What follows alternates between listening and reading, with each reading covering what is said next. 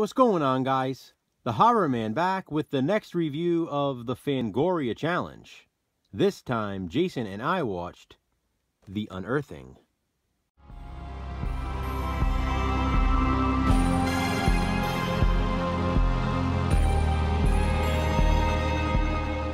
The Unearthing is a 1994 horror film, also known as A Swang. That was the title used when it was released on DVD. But as you can see, this Prism VHS release used the title The Unearthing. That's also the title Fangoria used in this book, where it's considered one of the 101 best horror movies you've never seen. A Swang is probably the more fitting title though, and I like to pronounce it as Aswang, because that's funnier. Ass-wang. Everybody say it out loud. The Unearthing may be the wackiest, most bizarre movie Jason and I have watched for this challenge yet. It's definitely one of those what the hell did I just watch movies. Keep in mind, I mean this as a compliment. The Unearthing was awesome. A young, pregnant, single woman is paid by a man named Peter to pretend that she is his wife. His rich family owns a huge estate, and he cannot inherit it unless he has a child.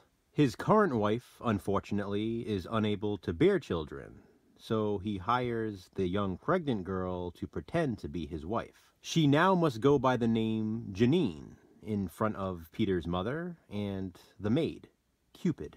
Cupid. What a stupid name. I guess it's better than Asswang, though.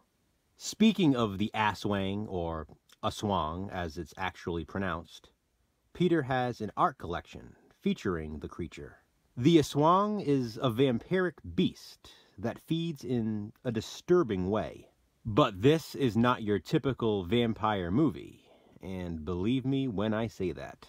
There is something very sinister going on at the estate, and young Janine is about to find out if something seems too good to be true. It probably is. The Unearthing is a vampire film, but it's also like Rosemary's Baby meets The Evil Dead meets the Texas Chainsaw Massacre. Like I said, it's far from the typical vampire movie. Peter's family is absolutely insane. Think of Leatherface's family with a vampire twist.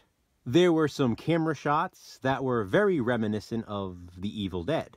The film started out as if it would be a Rosemary's Baby ripoff, so initially I thought I could recommend Witchcraft. But then The Unearthing became so much more. So instead I've decided to recommend Texas Chainsaw Massacre: The Next Generation, or Return of the Texas Chainsaw Massacre, which is like the director's cut.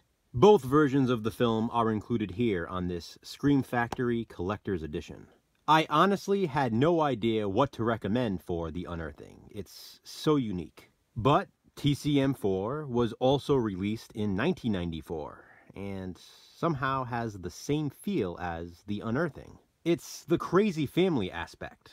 There is a certain scene in The Unearthing that reminded me of Matthew McConaughey in this movie. There is also literally a chainsaw-wielding family member in The Unearthing. More than that though, The Unearthing, while it is technically a vampire film, is so much more. The same way TCM4 is a slasher film, but so much more. This sequel gets a lot of hate, and in my opinion, it's undeserved because I think it's great. And so is The Unearthing. Have you seen it? If so, what do you think of it? Comment below and let me know. And, as always, please be sure to check out Jason's review. I know for a fact he loved it too.